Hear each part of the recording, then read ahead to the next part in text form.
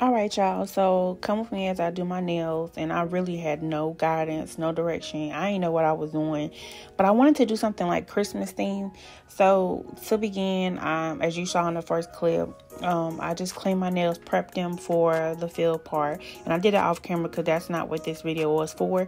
So I'm just trying to show you guys like a true moment with me actually just doing my own nails and actually just taking y'all through the process of like trying to be creative, but sometimes it's hard. And I think that's another reason why I don't offer this to other people, because like I get stressed out with the pressure from others when they want something, and I'm like a perfectionist, so I want to do it right and do it how they want it.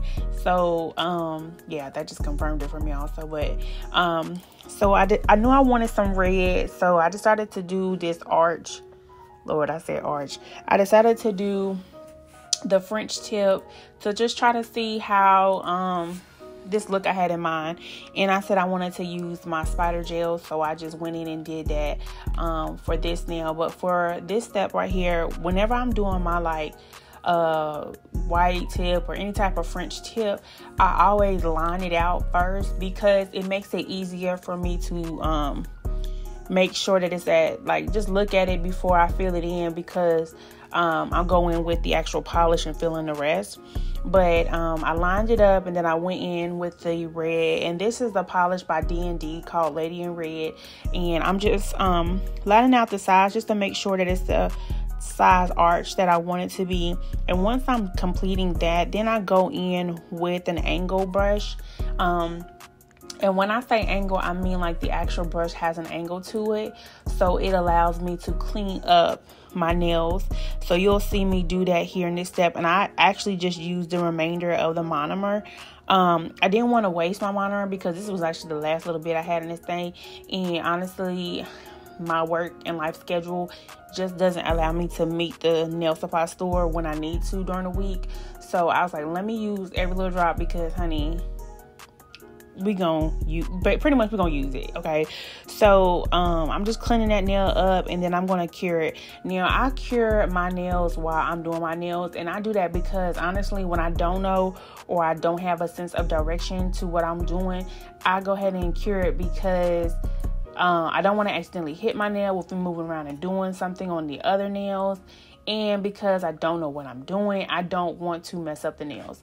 So I'm just going in and curing my nails also throughout the process. So you'll see me several times cure my nails. And that's just because I'm just making sure that I don't mess up my nails if I accidentally hit it while I'm trying to do my nails. Or if I'm moving around and get up for a second, I don't want to accidentally mess up my nails in that process.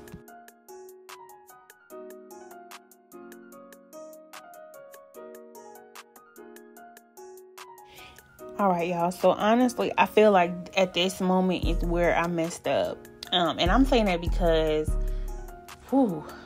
red is a color that you have to deal with a lot. Like, it's like a glitter. When you're dealing with glitter in your nails or with makeup, like, it's just the hardest to get off. So, when I covered my nail red, I kind of was hesitant at that moment, honestly, that I wasn't sure if I wanted to do that or not. And so when I did it, I just ended up curing it and processing it. And honestly, the initial reason for me doing that was because I wanted to do a sweater nail. Because, you know, Christmas, everybody doing sweater nail. I thought it was cute. I'm like, I haven't really done that, so let me just try that.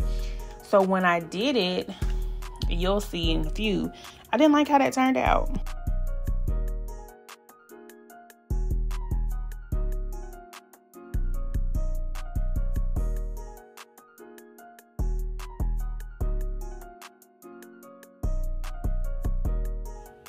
All right, so for this step, I decided to do, I wanted to do a mint, reflect a peppermint. So I started off with a white French tip, and I just used that as the base. And then I was going to outline it with the red lines to form the peppermint. So what you're going to see me do is similar to the previous step. Is just really do the outline and fill in for the white tip, and then I'm going to go in on top of that to mimic a peppermint.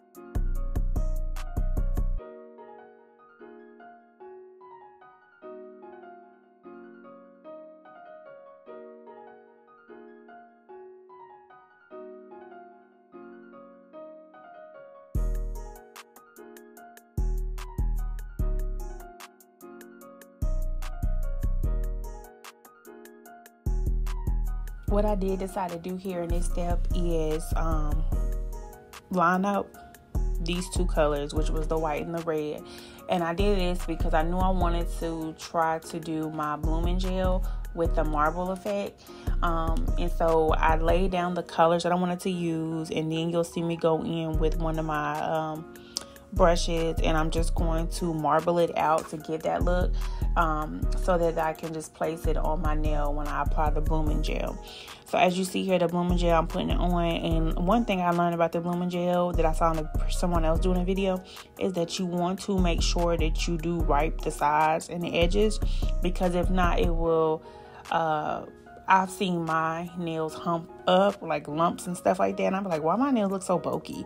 And my actual nail is not bulky. But when you put that blooming gel on, if you're not monitoring how much you put on there, it will bulk up. So definitely make sure when you use blooming gel, depending on the one you use, especially the D&D one I have, they do that. So make sure you wipe the edges, and even when you put the polish on top of it, make sure you just wipe it again, because the longer you let it sit before curing, it does spread. So definitely make sure you do that in these steps. So I wanted to do this nail too before I put it in the lamp to cure, because I was like, well, if I can knock this out, then it'll be easier for me to be done with my nails, because I was doing this with the intent that this was gonna look right.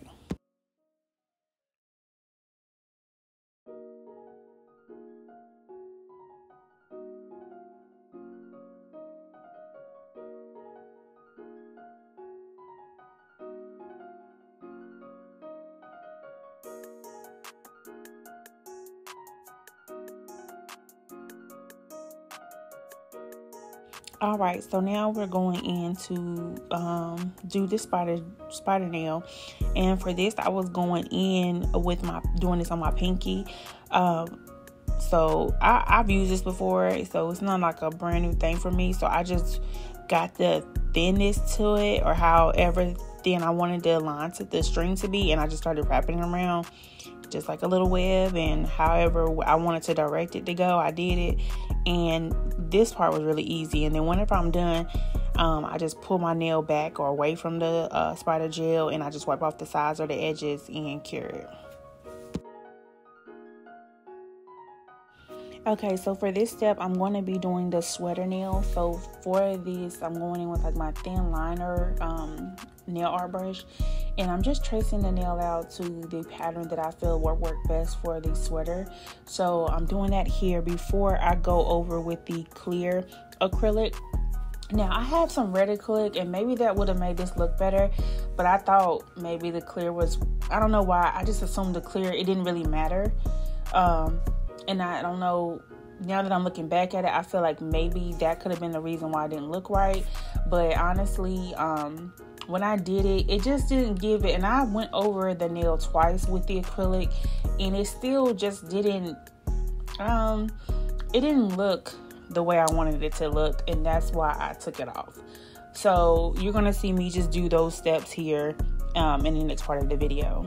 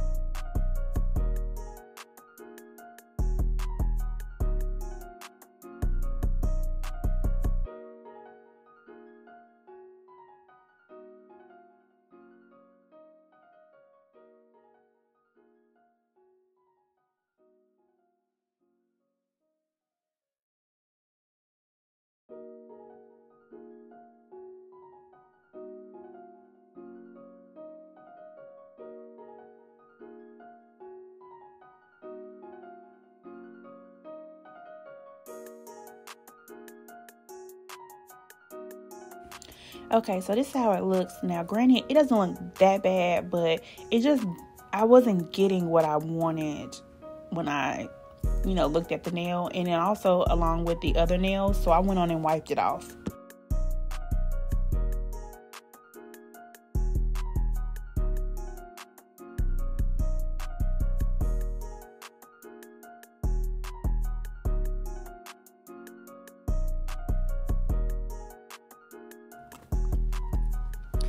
All right, so for this step right here, is when I start to try to mimic or try to create a peppermint on my finger.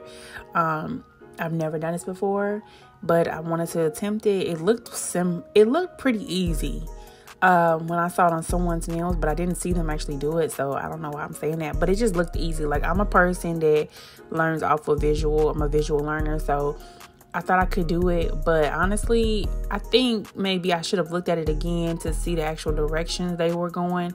I looked at it one time and just assumed I knew which way to draw my lines. I probably should have had an example right there so I could follow. But I go in and I just try to attempt to do it here on these nails. And you'll see how it looked once I complete it. And I even cured this twice, which was crazy when I really wasn't feeling it like that. Doing all of this, I wasn't feeling it. And I should have just took it off then, but I didn't. But y'all gonna see.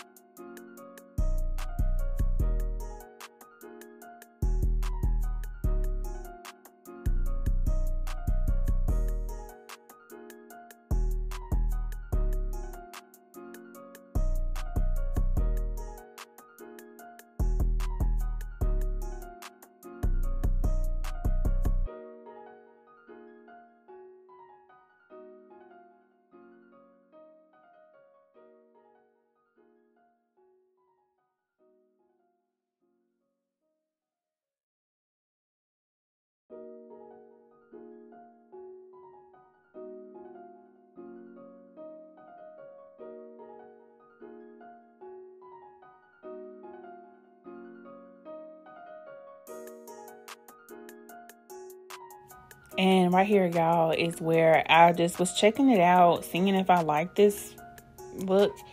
And the more I kept looking, I was like, no, I don't. So I went and got my drill bit and I just filed off the designs because I realized that it just didn't go well.